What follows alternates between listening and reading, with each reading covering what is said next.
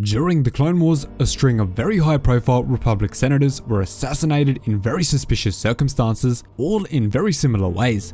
After hearing of this, the Jedi Council were able to determine that a branch of the Coruscant Underworld Mafia were involved, but knew that they could not be acting alone. This caused Master Yoda to dispatch General Quinlan Vos to infiltrate their organization to find out who was pulling the strings and giving them the orders to carry out these assassinations. So I'm going to break down how Quinlan Vos joined the Coruscant Mafia and almost uncovered Palpatine's hitman serial murder spree. Before we dive into it, make sure you're subscribed to be notified as soon as I release more awesome Star Wars lore content. The story begins on a dark and dirty street of the Coruscant Underworld, where Quinlan Vos emerges out of a disgusting manhole from the sewers below. As Quinlan exits the noxious sewers, he bumps shoulders with some of Coruscant's most dodgy and rough figures, each of them calling him names and hurling abuse at him, but he simply shrugs it off and continues on his path. Quinlan Vos then literally walks for hours, all the way from the lower levels of Coruscant up to the grand steps of the Jedi Temple, still dripping with filth from the sewer he just came out of. Eventually, Quinlan Vos makes his way to Yoda's quarters inside of the temple before Master Yoda hilariously tells him, "Quinlan Vos, quite horrible you look, and worse you smell." Vos then tells Master Yoda that trudging through the sewers for the past week was no picnic, and Master Yoda quickly moves to ask him if his mission was a success, given how filthy it has made him. Vos gives him a pretty vague answer, telling him that he discovered that a wing of the Coruscant Mafia, named the Red Hand, who were the lowest, vilest criminal class on Coruscant, were responsible for the recent assassinations on the senators. Vos then goes on to tell Master Yoda that the group are led by the deadly Ayo Moroder and have been using the underground sewers of Coruscant's lowest levels as a base of operations. Master Yoda realizes that this gives their group access to the entire city without being seen or heard, something that could even pose a threat to the Jedi Order. Quinlan Vos then tells Master Yoda that he did manage to infiltrate their organization to find out who was really pulling the strings behind the assassinations, and that he was so close to finding out too, but unfortunately his mission ended quite shockingly. Following this, we cut straight to a flashback, right after Quinlan Vos has been exposed as a spy for the Jedi Order and has been put on trial for his treason against the Coruscant Mafia. Importantly to them, Quinlan Vos has broken the code of the streets, which all of Coruscant's underground gangs follow in order to keep their organizations running orderly, without sparking any gang wars. Yeah, pretty hilarious considering they are literally criminal syndicates. Deception and treason are some of the most disgraceful actions under the code of the streets, which Quinlan Vos has of course violated. Ayo Moroder is incredibly angry at Quinlan Vos because he pretended to come to the group with nowhere to go and claimed that he was expelled from the Jedi Order. After hearing this, the group gave him a home and put their total trust in him, unfortunately all based on a lie. They somehow discovered that Master Yoda had sent Quinlan Vos on this mission to gather information on them. Quinlan Vos just laughs at Ayo's anger, asking, "Let me get this straight, Ayo. The lowest, vilest criminal class on Coruscant is judging me because I lied?" Ayo fires back saying, "This trial is about a betrayal of trust, Jedi scum." Quinlan Vos then savagely makes fun of her for being so sensitive and shreds her to pieces for living in a sewer. Ayo, however, is not having any more of this, demanding that Vos be quiet before bringing out the judges, if you can call them that, to determine what his punishment should be after determining that he was guilty of treachery.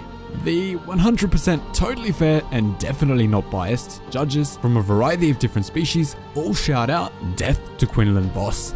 This paints a smirk on Ayo's face before she violently calls for her brutish executioners to approach Quinlan Vos and bring him to death. As the executioners surround Vos, he hilariously tries to reason with them, reminding them of the good times they had together while they thought he was still a real member of the gang.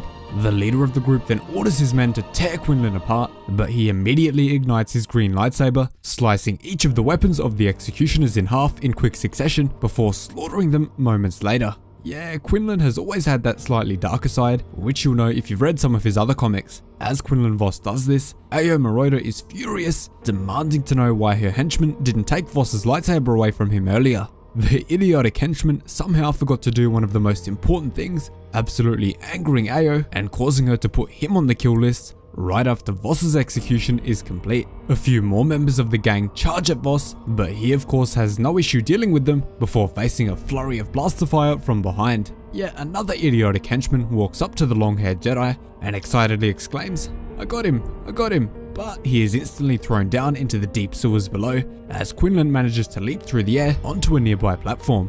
As he continues rushing through the sewer systems, he encounters yet another group from the gang, this time on their bikes, firing another burst of bolts at him. These guys are once again absolutely useless, with Quinlan gracefully leaping over the top of them and slicing their rides into 2 pieces. As large blasts ring out behind Quinlan, he begins sprinting away from the scene, climbing ladders and running in various directions until eventually he loses his bearings and is lost in the sewers. Ayo and her remaining crew do eventually spot Quinlan on their security cameras before personally leading the charge to chase him down and capture him. As Quinlan is running, a blast detonator is thrown right at him, eerily beeping before erupting into a ball of flames, sending him flying through the air. Ayo then orders the men to chase him down and find his body, believing that he is dead, but of course the Jedi is very crafty and is hiding under the disgusting green-coloured sewer water. I feel bad for Quinlan Vos having to literally have that disgusting sewer water on his face. Vos then reveals himself to the henchmen, but he very quickly takes them all down with his lightsaber, scaring Ayo to death, leading her to run in horror away from the scene. Unfortunately for her, she takes a wrong turn while running and comes to the edge of the sewer fall, being cornered by Quinlan Vos. The criminal leader then fires her blaster at Vos, but he swiftly deflects each bolt back at her before slicing her blaster in half and defeating her. Following her defeat, Quinlan furiously demands to know who hired her to kill the senators. In response to this, she angrily tells Quinlan that the Jedi are so self-righteous that it makes them blind. By extension, Quinlan Vos has no idea that this whole situation is much larger than him, and he is already lost. Finally, she says that she might be low-life scum to him, but at least she knows when she's lost, before saying goodbye Quinlan Vos, and throwing herself down the sewer fall, a shockingly large distance down to her death. Quinlan Vos is shocked by this, calling out to her, but there is nothing he can do. She is already falling far too quickly for him to stop her now. Quinlan Vos reaches out with the Force in horror, but his grip is met by empty space. Finally, the Jedi Master sighs, knowing that her death is now certain. This then rips Quinlan Vos right back into the present time, where he asks Master Yoda what evil could possibly command such loyalty that would make Ayo take her own life. Master Yoda then corrects Quinlan Vos, telling him that it was not loyalty that made her jump to her death, but instead fear. Master Yoda then adds that fear can make one who lives below a slave to the one living in the highest tower. Following this, we cut straight to Palpatine's office, where Masamida informs him that Ayo Moroda and the Red Hand Mafia have been wiped out by Quinlan Vos. And to end the story, a sinister smile washes across Palpatine's face as he says, "Good. Their usefulness has come to an end. I knew Quinlan Vos would serve a good purpose.